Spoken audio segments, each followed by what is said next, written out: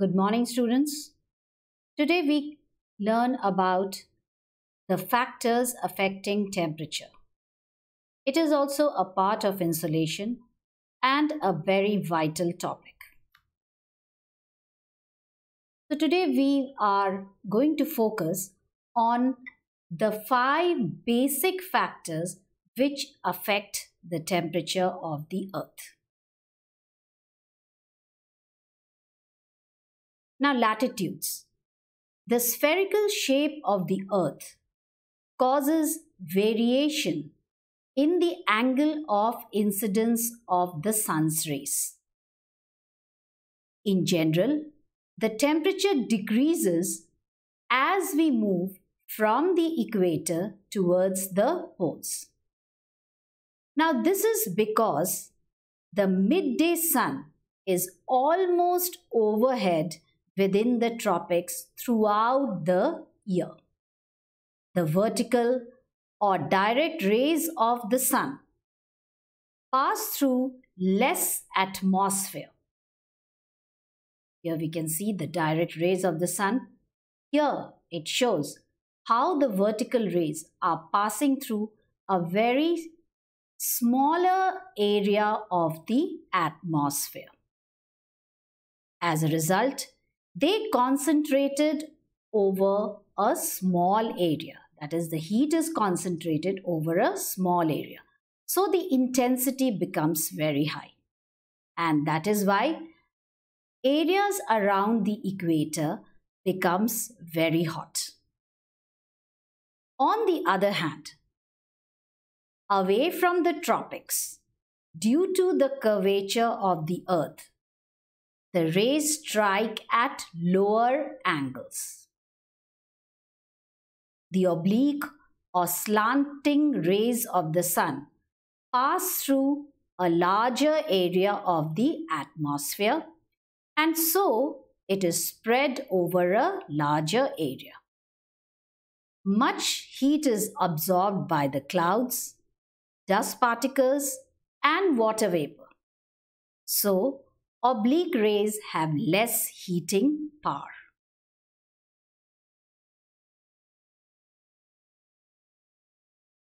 This will get clearer as I explain this to you through this map, that how the angle of the sun's rays varies according to the seasons.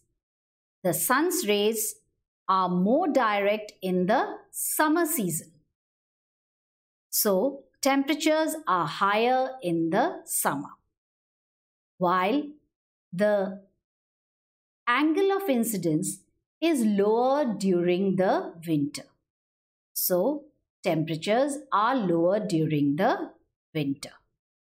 Here you can see that near the equator, 10 degree north to 10 degree south, the sun's direct rays are falling, and hence this entire area is very, very hot and comes under the tropical region. Away from the tropical region, beyond the 30 degree north to 60 degree north, we find that the temperature is moderate, because it is passing through a larger area of the atmosphere. And these areas are known as the temperate regions. They fall on either side of the 30 degree north and 30 degree south latitude. Beyond that, the angle of incidence is very low, and these areas come under the polar zone.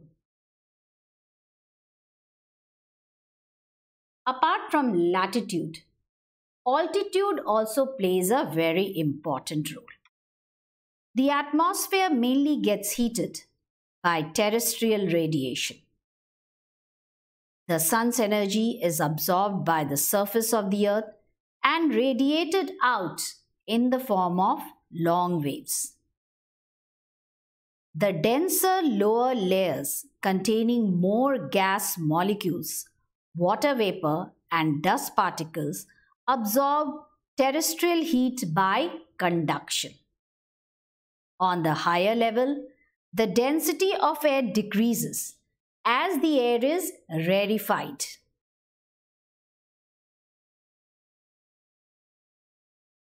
Here we can see how the molecules of the air is far away from one another compared to the molecules which are found closer to the ground. So the heat radiated by the earth is escaped back to space owing to the rarity of the molecules. Consequently, the upper layers of the atmosphere becomes cool. This is the reason why the plains are warmer than the plateaus. Plateaus have a moderate climate and hill stations have cool climate. Very high mountains have snow-capped peaks.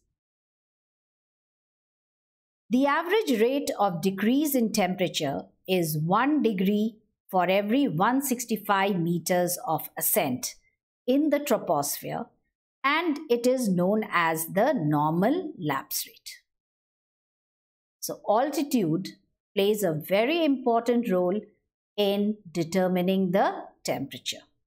As we go higher up, due to the rarity of the atmosphere, the absorbing power of the atmosphere becomes less and the temperature becomes cooler and cooler.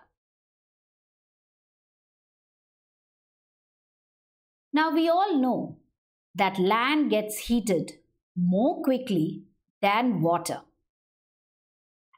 And we also know that land cools more quickly than water because it gives out its heat very quickly.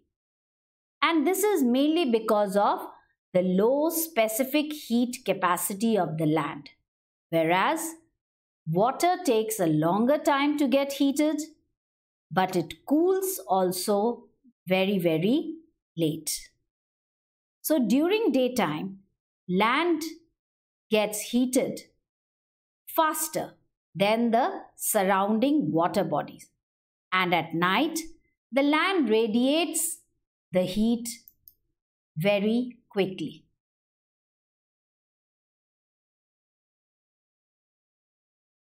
This contrast is also observed in summer and winter. So the places located far away from the sea in the interior of the continents have a greater range of temperature, while places closer to the sea have a very moderating influence of the sea. So places like Gwalior, which is far away from the sea, suffers from extremes of temperature. That is, they are very hot. It is very hot during the summer and pretty cold during the winter. While Mumbai, which is very close to the sea, experiences an equable and maritime climate. Ocean currents.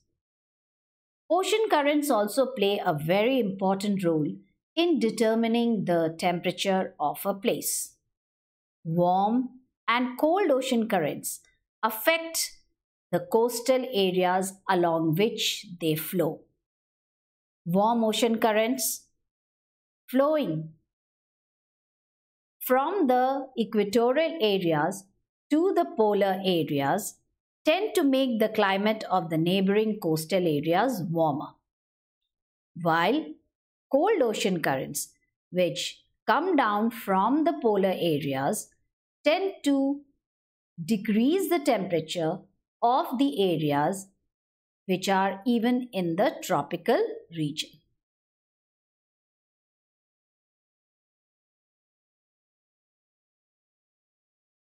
Here we can see that how the cold Labrador current, which is coming from the north, has a very cooling impact along the eastern coast of Canada. Because of this cold Labrador current, most of the ports over here remain ice-bound for a longer period of time. On the other hand, the North Atlantic Drift, which is a warm current, ensures that even at a very high latitude, the areas around the Scandinavian mountains as well as parts of the British Isles remain warm even during the winters. In the same latitude, we find that the temperatures are very great, having a very great difference, mainly because of the presence of a warm current along the western coast of Europe and the presence of the cold current along the eastern coast of Canada.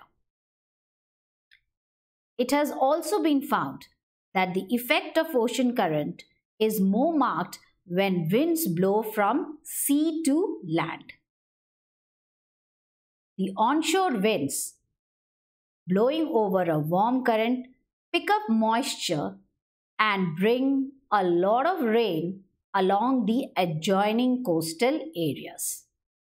For example, the prevailing westerlies blow over sea to land and bring heavy rainfall on the western European coast throughout the year. On the other hand,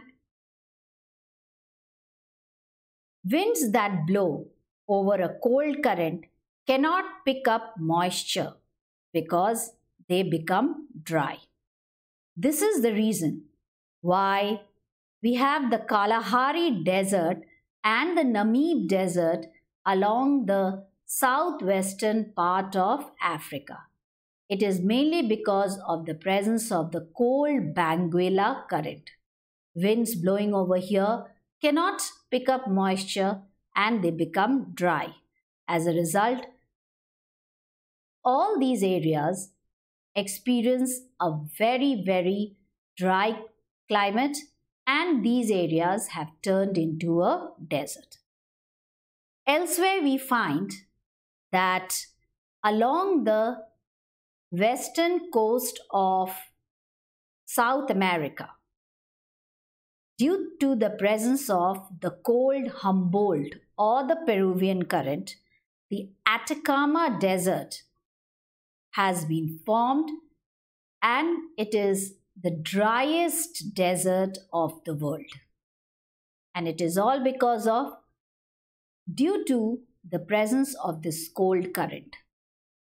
Temperatures become very cold and winds which blow over here, even if they are onshore, they do not bring rainfall because they become dry when they blow over a cold current.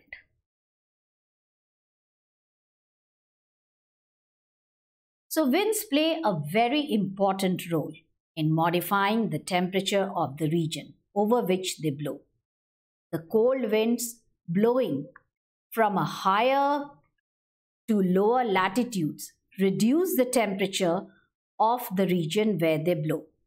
The northern part of China receive very cold winds from the central part of Asia during the winters, when this area becomes very cold and turns into a high pressure zone. Winds begin to radiate from this area, and since the winds are coming from a cold region, so all these areas of China, especially parts of western China, become very cold during the winters. Winds blowing from lower latitudes are warmer than winds which blow from the higher latitudes. The onshore winds reduce the summer temperatures and raise the winter temperatures in the coastal area. So here we can see the winds which are coming, which are on shore, that is, it is moving towards the shore, bring moist air and are also responsible for reducing the temperature during the summer. In India, we find that the southwest monsoons, which come from the seas and ocean, pick up a lot of moisture from the Indian Ocean and drop them over the Indian subcontinent. However, when the same winds are moving from land to sea, they become generally dry winds. Local winds like the foehn, the Chinook are hot local winds. The Mistral, the Bora are cold local winds. The Lu, which blows in parts of the Gangetic Plain during the summer, comes from Rajasthan, blows over western Uttar Pradesh in India, has a marked effect on the temperature in the areas over which it blows.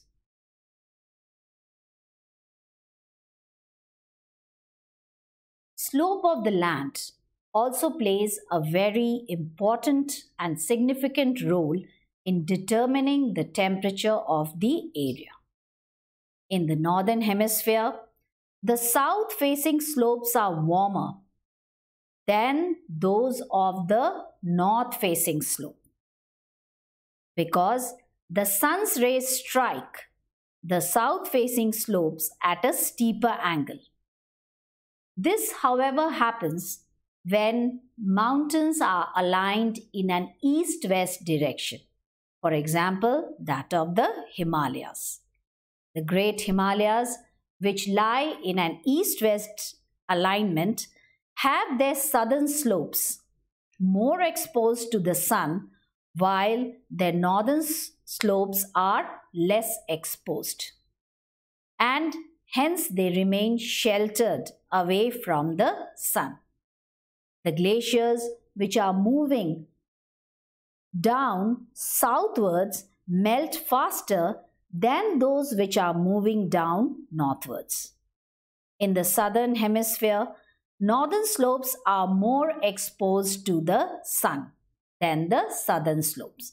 This we can say of the Atlas Mountains, which are having an east-west alignment. So, in the southern hemisphere, we find the north-facing slopes of the Atlas Mountain to be hotter than those of the south-facing slope. So today we learned a great deal about the factors affecting the temperature. So that is what we have enough time for today. Thank you.